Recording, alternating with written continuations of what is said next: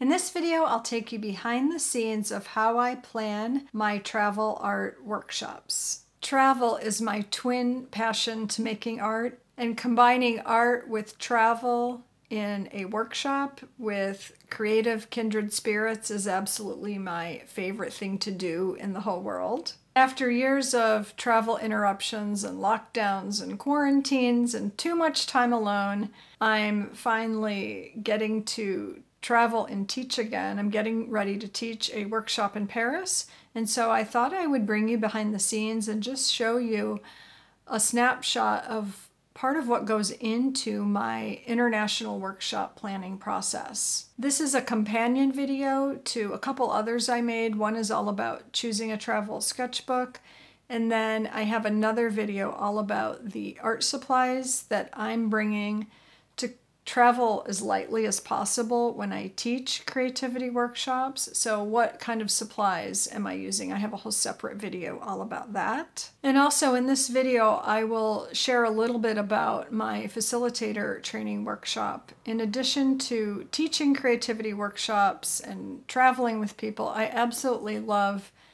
showing other people how they can lead their own meaningful creativity workshops, whether in person or online. I do a really comprehensive facilitator training program once a year, and you can get all the details for that on my website, which is visualjournalstudio.com, and I'll include a link to my website in the description. Hi and welcome back. If you're new here, I'm Lisa Sonora, and this channel is all about using your creativity to support your personal and spiritual growth, healing, and well-being. So here we are behind the scenes of my workshop planning headquarters, aka my dining room table, which also happens to be inside my art studio. And the part I'm going to share with you today in this video, because there's several steps to planning for a workshop.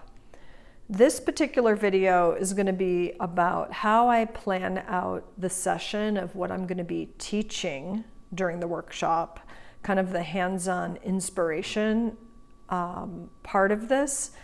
This is my visual thinking and planning in action, and then I'll take these ideas onto the computer. There are many other steps to planning a workshop, which I go into in great detail in my facilitator training course. I've been teaching facilitators. I've been teaching everyday people with no teaching experience, actually, how to lead their own creativity workshops. And I think leading workshops is such a great way to experience and deepen your own creative practice, but also to share what you love with others.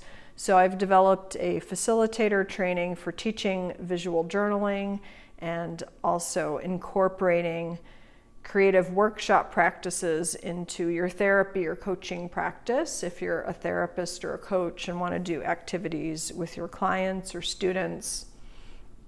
And some of the things that I go into detail in that workshop include how to create a proposal to teach a workshop, finding locations and what you need in a workshop location depending on what you're teaching, how far in advance you have to start looking and even where to look, how to know where to hold a particular workshop, all of the details and nuts and bolts around permissions and waivers and workshop descriptions, how to create those, and then workshop marketing, which is a whole giant subject. How do you get the word out about your workshop? How do you let people know what's happening? Payments, pre-workshop planning and prep, which is partly what I'll cover in this video, and then planning your sessions. There is a tremendous amount of work that goes into teaching a workshop. There's the work of doing the workshop itself when the time comes. But in general, I usually give myself at least 12 to 18 months in advance of when I know the workshop date is going to be to do all of these steps. So it doesn't happen super quickly. If you're doing a shorter local workshop, you can compress your timeline. You can also compress your timeline if you have a ready audience. So if you're doing this for a school group or a church group or a travel group that you belong to, or your local public library, anywhere where there's a ready audience and you don't need to like rustle up all the people and have the marketing lead time, then you can compress the timeline. But since I teach international workshops and people are often planning their travel at least a year in advance, especially if they work and they're taking one of their precious weeks of vacation to come on a workshop with me, I try to give people as much advance notice as possible. I'm filming this in September of 2022, so we haven't been traveling that much in the last couple of years, but I actually am on my way to teach in Paris this month. And so I just thought I'd give you this behind the scenes, like I mentioned in the intro, of what goes into planning my workshop session. Okay, a lot. So I have this whole array of visual materials to work with. I also want to mention that I did a whole separate video that I will link in the description that is all about how do I choose the art supplies for the art travel workshops and put those together. So that's a whole separate video that I made for you about this workshop. So after you watch this one, you can go get a whole bunch more ideas in the video that I'll link in the description. So like I mentioned in the travel art supply video, I love to start with clear intentions. So this is part of the workshop planning process where I am figuring out in advance, what is this workshop about? What are the objectives? And how will what I want to share with people, or what I want people to take away from the workshop, how will I accomplish those objectives based on my lesson plan and the art materials that I will either provide for the students or I'll ask the students to bring. And by the way, I love giving people lots of pre-trip info, so things they can print out, things they can do to start getting excited about the workshop. I always think that the workshop starts when you sign up for it. And if that's a year in advance or 6 months out or even a few weeks out, it's so exciting to be able to look forward to a trip and plan it. So I love to give people some visual journaling prompts and things they can do that are totally optional to help them get in the mindset of what we're going to be doing together and prime that creative pump. So the workshop planning, I do it like this. Let me show you. It's very visual for me. I am a visual thinker. So here are what some of my notes look like. And I have these organizational folders that I picked up. Actually, I got these in a shop in Paris. I think they're from Japan. Anyway, I have them large. I love to organize details in here. This one I'm going to be putting my itinerary and travel things into because it's letter size paper. But then I also have these smaller ones that I can fold a half a piece of paper like this, and these will fit in here. So in advance, I've created itinerary and printouts that people will get during the workshop. So I always print some of these for myself to see, how they'll look, what they'll look like. But my note-taking process is very messy. So I have several visual journals that I keep and notes I'm taking, like if I'm just sitting on the phone, like talking to one of my co-teachers, or I'm in my studio, I will create random notes like this on whatever piece of paper I have handy, tearing out pieces of my own sketchbooks to make notes. Now, this seems very disorganized, but what I do is I just make sure to collect everything in one place so that I can find it. And then eventually these notes get all typed up into a Google Doc where I can share it with whoever needs to see it. And then I always love keeping these notes afterward because I love the analog artifacts that come from the creative thought process. These are just things that will end up in my own Paris sketchbook, probably all my planning notes. So that is part of my visual planning process, having all these random notes and then things that I collect. Here are some other printables I'm preparing to give to the students. And then I start looking through my piles of inspiration. So let me just show you. So one of the things I'll look at, let me move this out of the way. Things are flying around. I work pretty messy, if you can't tell. So this is one of my sketchbook projects that I did with a group in Italy. And I've got dozens and dozens of travel sketchbooks that I've kept around the world for myself or in classes I've taught. So what I like to do is pull some of these out, grab a cup of coffee, and just look through my own travel sketchbooks and make notes about things that I want to tell people, or I start formulating my lesson. So what will be the content of the lesson? What were the intentions for the workshop? So one of the intentions for the Paris Sketchbook workshop is I'm teaching this with other teachers, our promise in a way is you can fill an entire sketchbook during your week in Paris with us.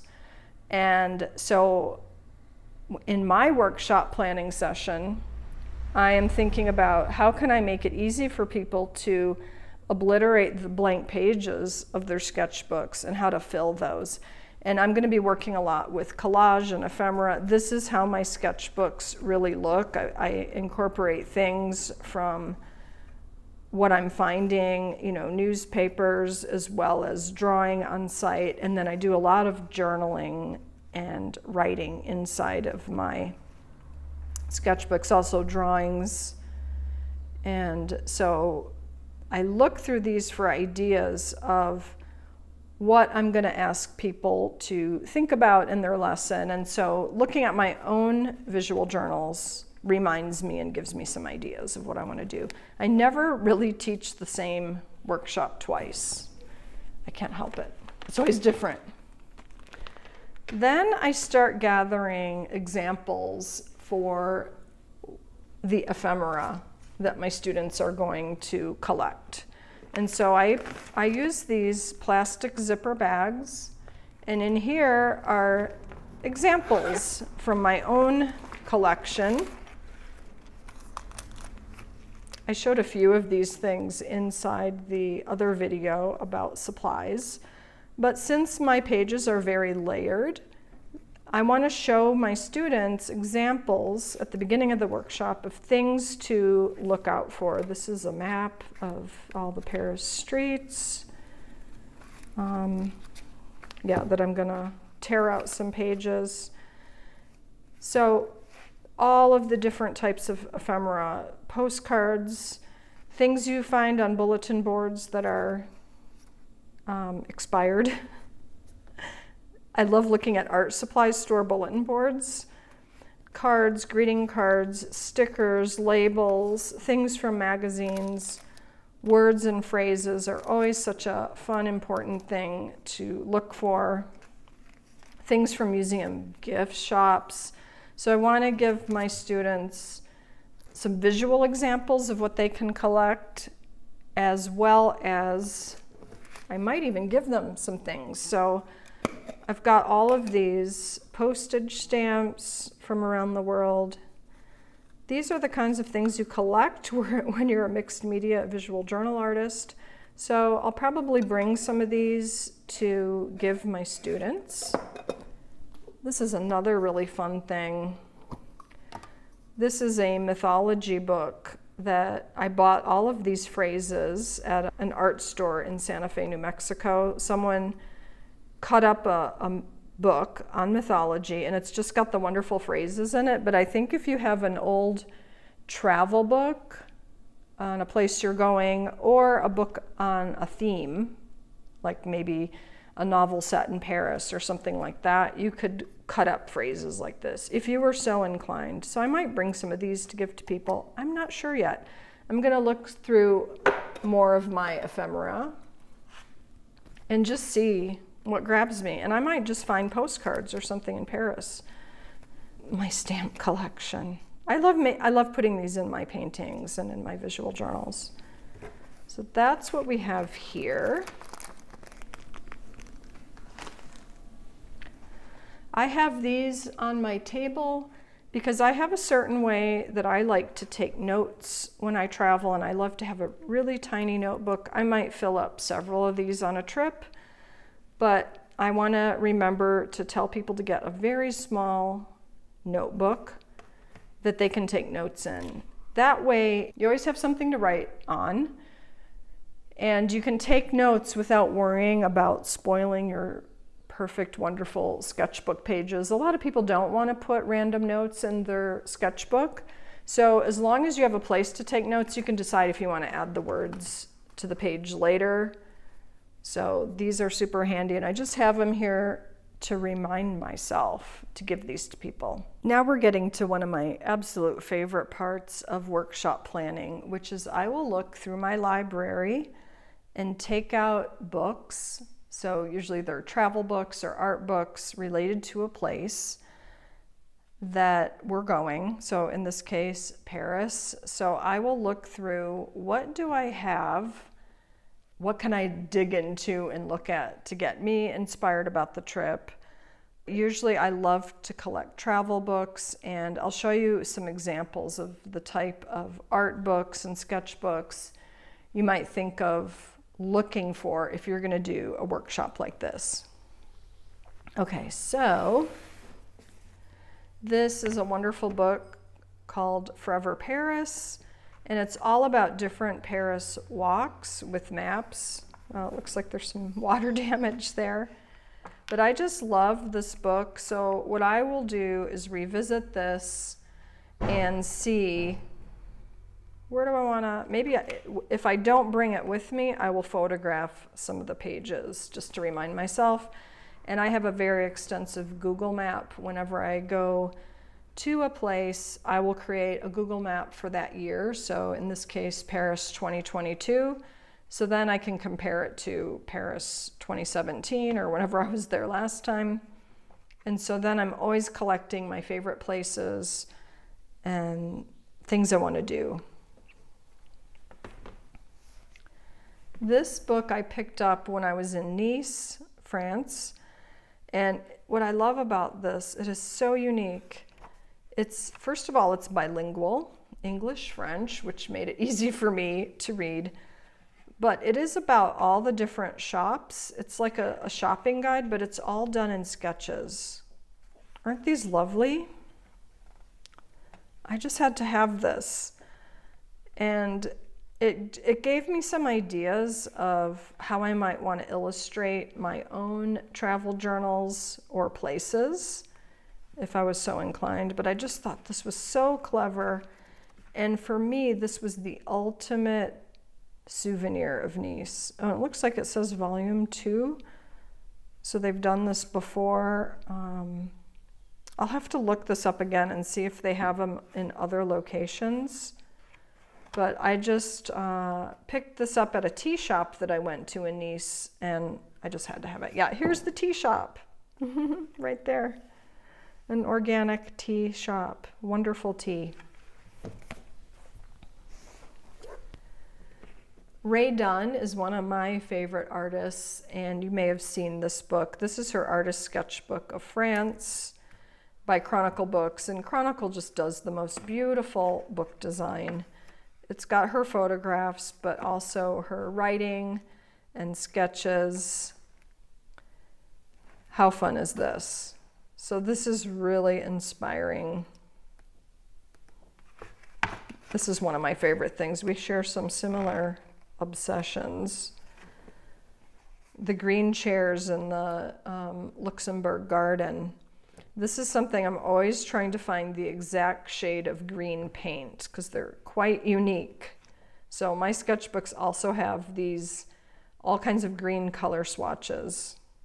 Look how she does these little landscape sketches, writing. So fun, so inspiring.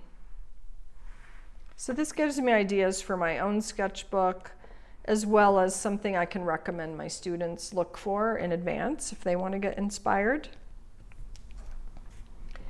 In that same vein, this is one of my absolute favorite, oh, I got it upside down.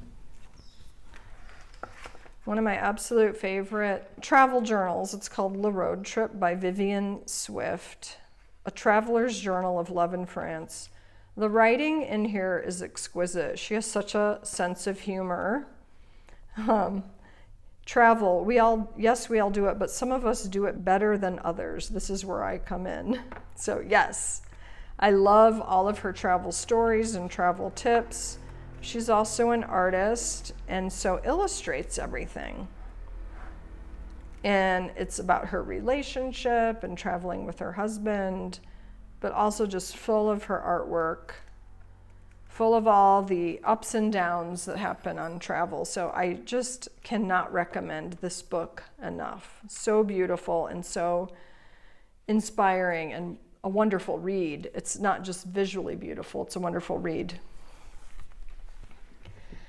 Another option, this is something I pulled off my shelf. Our workshop, the Paris Sketchbook, is not at all about urban sketching, and I'm not an urban sketcher. However, I love this book, Urban Watercolor Sketching, just because of all the way Felix, the author, Felix Scheinberger, does these beautiful loose sketches with ink and watercolor. And actually, I have brought this book with me to share with my students. I've brought it all the way to Europe many times because a lot of people feel really self-conscious about drawing or sketching. And I'm like, look, you can be very abstract and loose.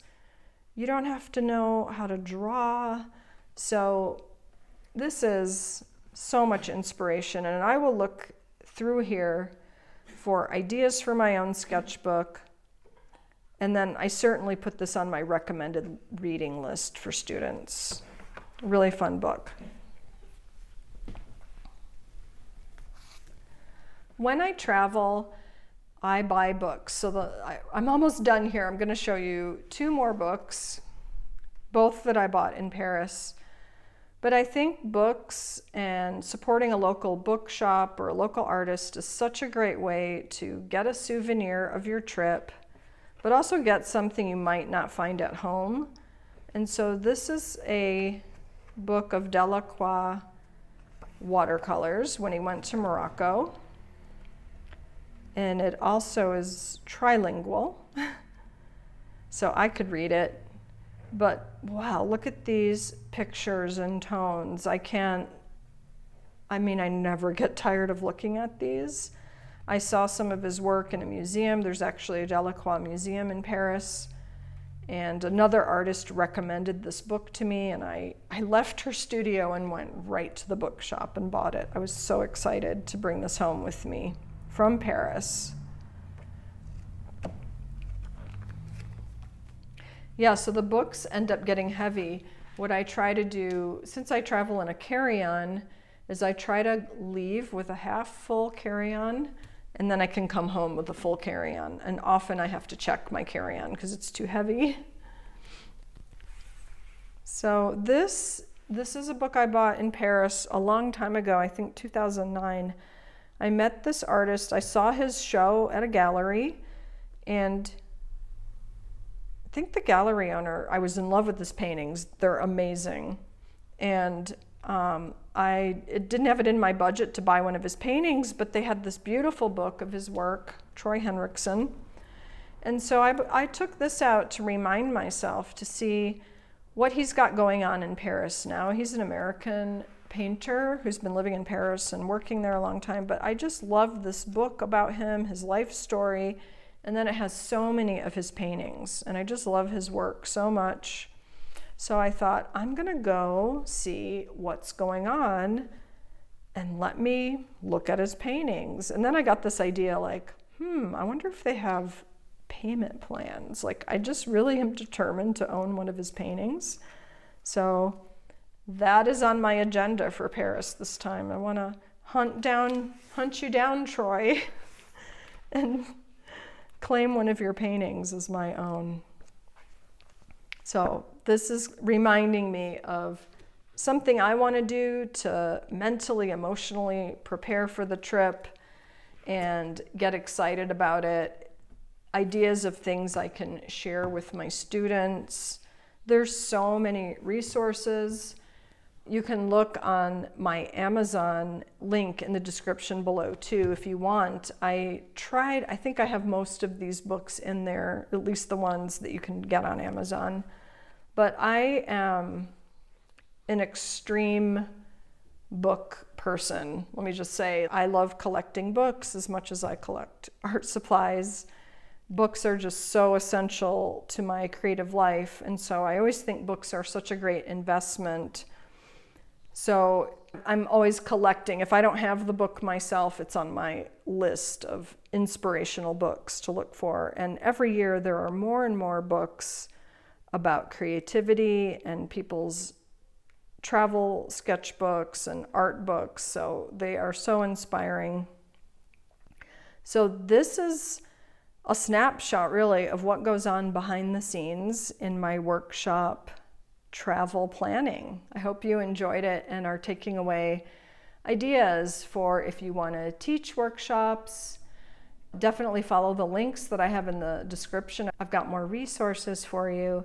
But also if you just are looking for ideas for kind of doing your own DIY workshop for yourself when you're traveling, I think doing as much pre-trip preparation as you can will help you a lot in framing your own intentions for your trip and what you hope to experience as an artist traveling the world. Oh my gosh, you made it all the way, almost to the end. Thank you so much. That was quite a ramble, wasn't it?